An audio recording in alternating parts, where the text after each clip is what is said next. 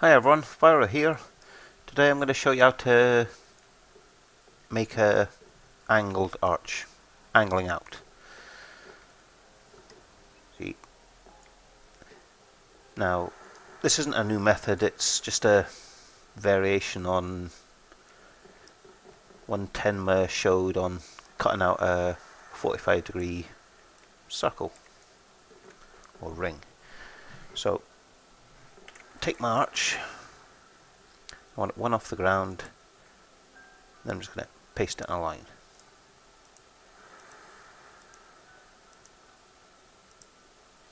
And I'm going to wish I moved my mouse cursor first.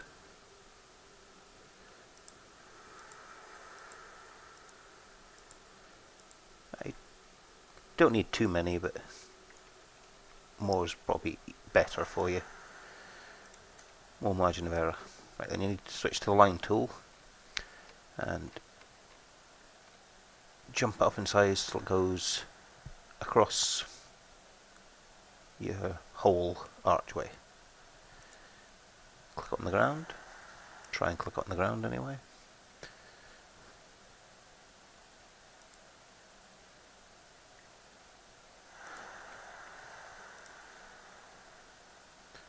Then the next one, you shift click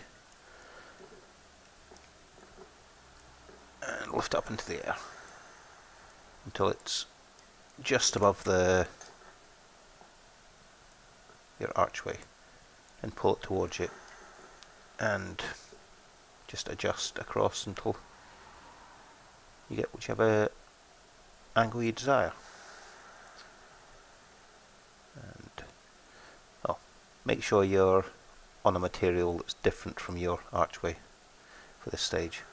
Right, click it on, you get this big block of wood. Right, now we're only interested in the archway, so just copy out this section. I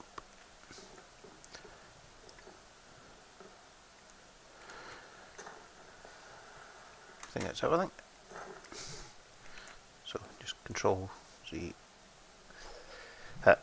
C, then Control V to paste it out. Just check you have it all. I'm actually missing the top voxel, so delete that. Just extend my selection box one.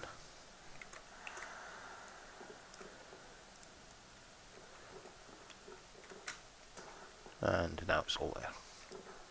Right. Get rid of that again and get rid of line tool mess. In case this doesn't work, it's easier if you've got rid of that to start again. So take this out, and I need to angle the bit I'm cutting away up and to either the east or the south. So east in this instance, and just select the wood here from the line tool and just delete it, and it'll leave your archway there.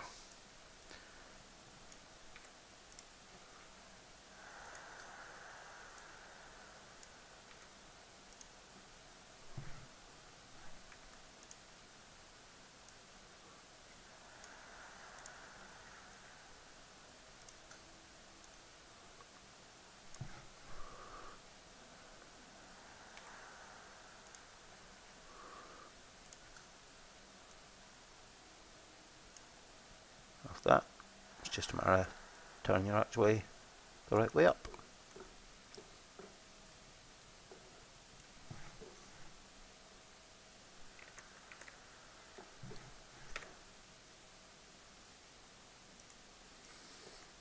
So there we go, nice clean angled archway. If you wanted it to come out on both sides, you can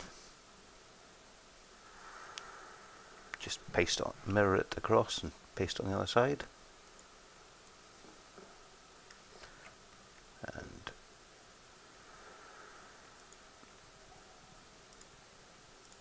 paste without air so I don't delete some of my curve on this side.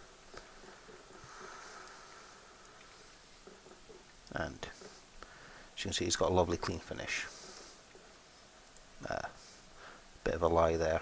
I've obviously picked this material because it, apart from having high contrast with the wood, it also doesn't show artifacts in the textures. Because although this is smooth, nice sharp edge, it will, with a lot of textures, show some distortions, particularly the shiny metal ones.